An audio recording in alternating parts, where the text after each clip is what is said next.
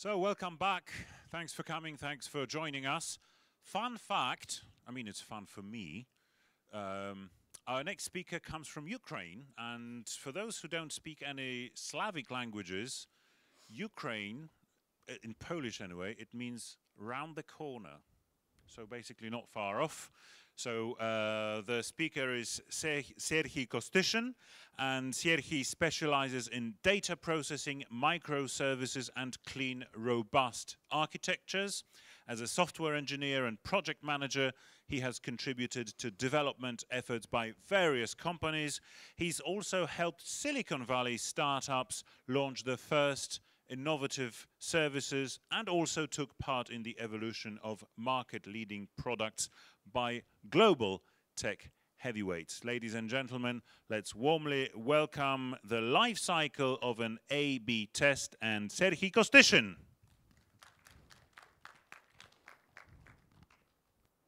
Hi everyone. So we are going to go through a life cycle, a single realistic A/B test, and we'll start with a simple question. Does everyone know what an A/B test is? Who knows what an A/B test is? Okay, who has used them? Who does not know what it is? Okay, so a quick recap is in order. An A/B test is a technique that is used in user-facing applications, user-facing systems. And the idea is that we do not really know, we can't predict users' reaction to whatever we roll out to them.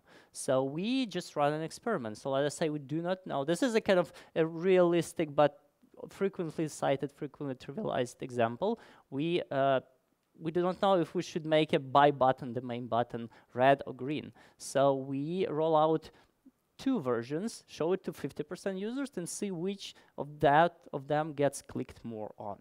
And whatever wins, we ship to production. So this is essentially an A/B test, but let me go through something slightly more interesting. Let us say this is my bicycle, and I don't use it anymore. I would like to sell it. How do I sell it? Obviously, I go online, I look for a website that sells used stuff. And depending on your country, it could be Amazon, it could be Allegro, it could be OLX, it could be Alibaba, but let's say that all of you are members of a development team of a startup that rolls out a competitor to these websites. And let's call it with a trendy name, Sell AI, for example. Just to be clear, this is a fictional company, but the example will be realistic.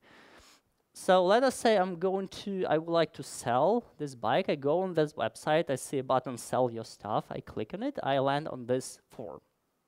Obviously, to post any kind of advertisement, I first need to register. So first name, last name, whatever. I click submit, I get to another form. It says, what would you like to sell?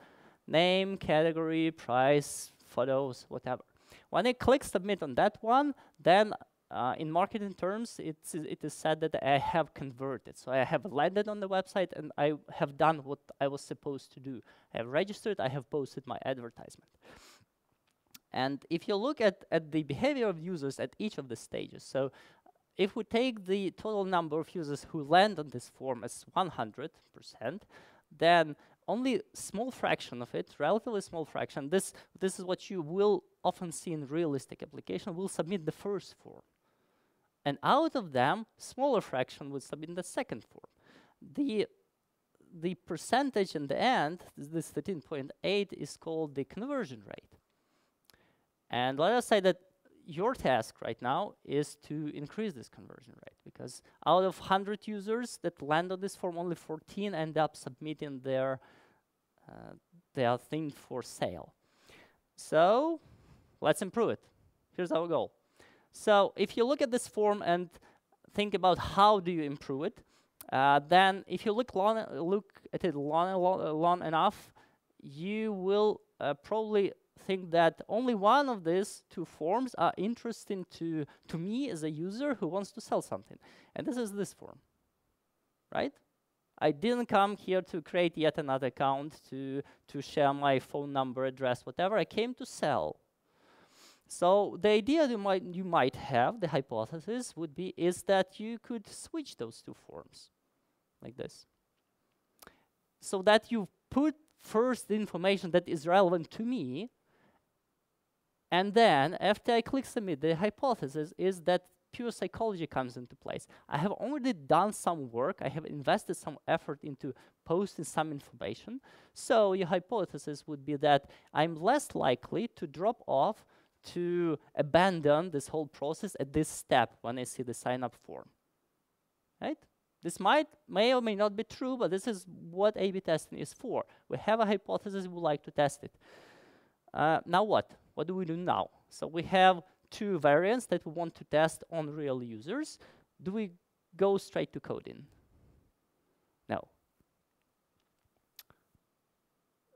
Let me remind you, or tell you, that A/B test is actually an experiment, a scientific experiment. Why?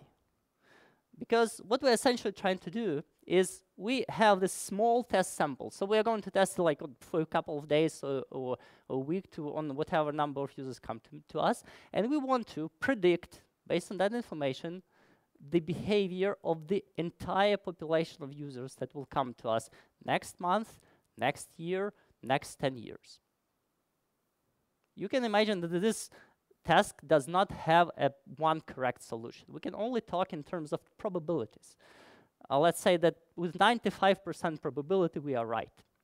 And to do that, that sounds exactly like the experimentation techniques that are used in science. And this is why that's the right tool to apply for it.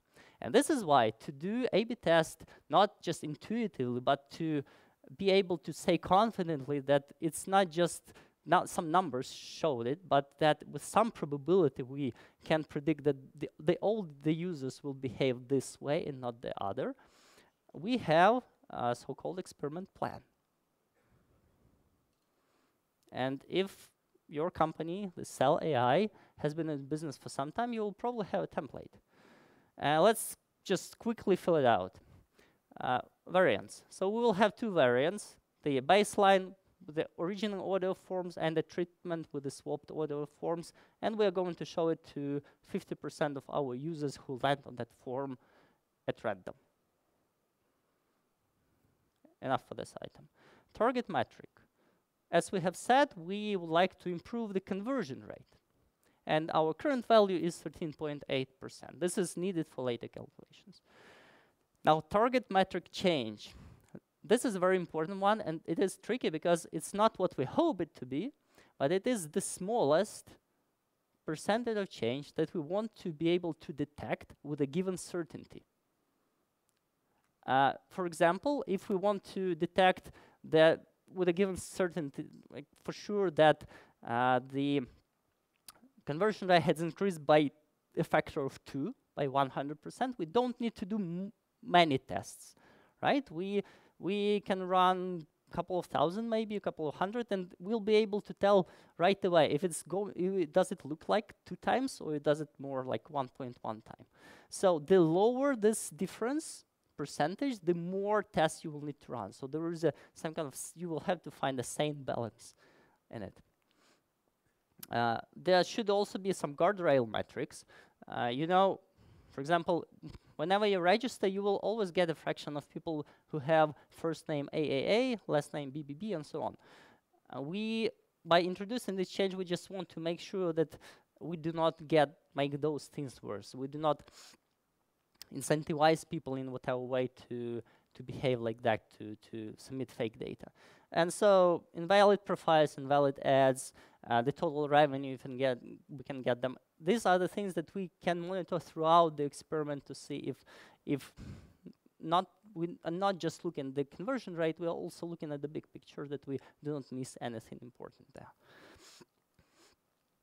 Expected audience size, this depends on your website. Let's say that 5,000 people land on the first page on our website a day. So that's a given. Now, based on all this information, we calculate 2 key things. The first is the sample size per variant. How many users should see each variant so that we can say with the with these parameters, p less than 500 and power equals to 1.8, which is separate science, I will not cover it here, that the experiment has shown a given result, more than 5%. And if that many people need to show it, to see it, then we should run the experiment, just simple division, for at least 16 days. Now we are ready to actually get coding. So we implement this in code, we launch it, and we pray. But actually, since we are running a scientific experiment, we might instead just wait watchfully for this 16 days or maybe slightly more to see what the results are. Let's say the results are in, and this is our original data, and the results are like this. It looks like it worked. So much more people are submitting the first form now that the first form is more relevant to them. And apparently there is some psychology at work. So instead of 13.8, we have 15.8% of conversion rate, which is plus 15%. Is it a lot or not? Do you think it's a good result or not? Not really.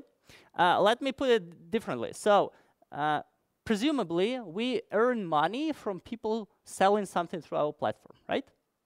So by running this experiment, we have got 15% more people submitting their things on our platform. And presuming that our revenue is proportional to the number of items on our platform, it means that we got a 15% increase in our revenue by just swapping two forms. This is not simply good, it's too good to be true. If we get 5 results like this, 5 successive experiments like this, we would have doubled our revenue. Just to give a sense of proportion of what we are looking at. Now, the experiment has been a success. The next step in the life cycle of the experiment would be to close the experiment by shipping the variant. We know it's better, so we ship the variant to 100%. And then we document it, we share it with other members of our organization to make sure that we have some organizational knowledge. And what we do next, run more experiments. You've seen that this form has been, I would say, pretty primitive. We can spice it up, we can make it look better. Maybe it will invite more users to complete it. We can split the forms into further steps. It's a trick that works often. And for example, we can use some machine learning. So you've entered the product name. Why do not we try to guess the product category based on it? Okay, and a couple of words about the A/B testing strategy. So you never run a single experiment. I like the metaphors, and let this be a metaphor. We are here. This is our conversion rate. We want to get there. So let us say 13.8 to 25%. How do we get there? You never get it by one experiment. If you did, you would be extremely lucky.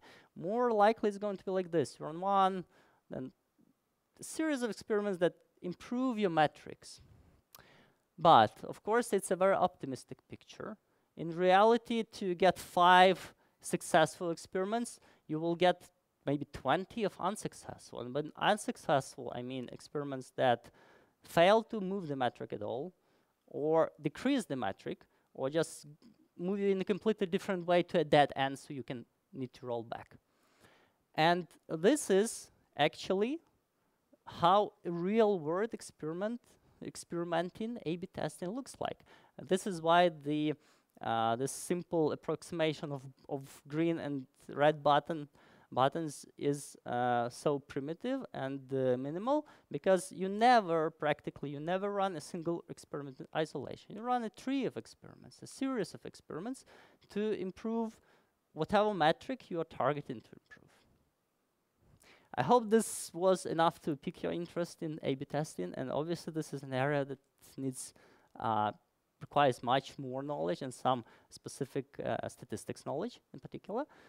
So if you would like to talk more about it, I would be happy to meet you somewhere in the corridors. Thank you. Thank you very much. Join me in thanking Serhiy Kostyshyn.